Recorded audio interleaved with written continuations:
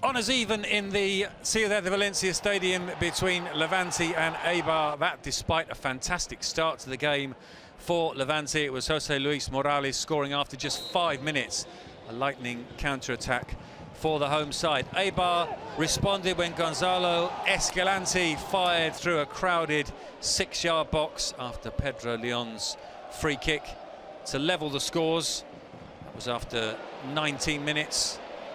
But there was no stopping that man Morales, and he set up Rochina for a fantastic third goal of the game on 26 minutes to put Levante back in head. This fixture, of course, finished 4-4 earlier in the season.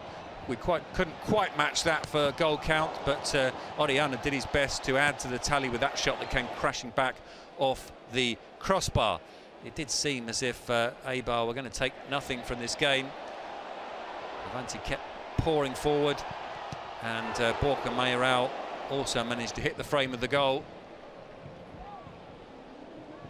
in the second half. But they did find the equaliser, and it was Sergi Enrich who got it. He finds space in the area and fires his shot home to mean that the final score in the Ciudad de Valencia stadium, Levante 2, Eibar 2.